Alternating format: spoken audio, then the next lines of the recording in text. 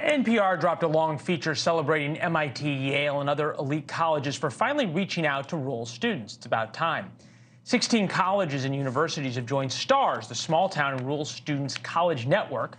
They've agreed to visit rural high schools in exchange for financial help with travel and staffing costs. Senior Associate Director of Admissions at the University of Chicago, Executive Director of STARS, Marjorie Betley, joins us now.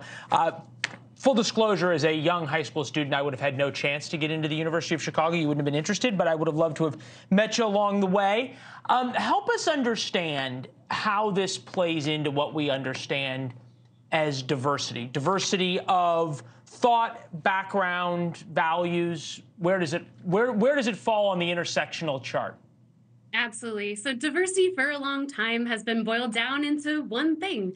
And we do really value diversity, but a diversity of diversity. So that idea of a diversity of opinions and perspectives, lived experiences, that includes things like geographic diversity, socioeconomic diversity, a whole slew of different things that really, if we want our classrooms and our discussions to be nuanced, to be interesting, to really get into the meat of things, you need to have students on your campus that represent the whole of the nation.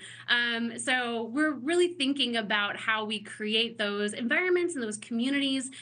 And honestly, at the end of the day, as you mentioned at the beginning, rural and small town students, they deserve the same attention and the same access as a lot of their peers. You're from a small town as well. I'm wondering what response you get when you go to small town high schools. Yeah, a lot of it is that you don't know what you don't know. And I feel like I went through that process myself. So I'm sharing a little bit of my journey with students when I talk to them and I say, did you know that there are 4,500 colleges and universities out there?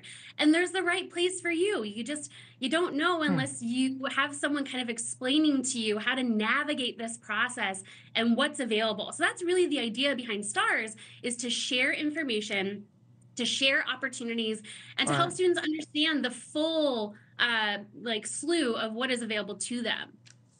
Got it. Well, thank you very much. I know there's some kids who are looking forward to talking to you, and we'll get great opportunities because of it. Thanks for watching. Go to joinnn.com to find NewsNation on your television provider. And don't forget to click the red subscribe button below to get more of NewsNation's fact-driven, unbiased coverage.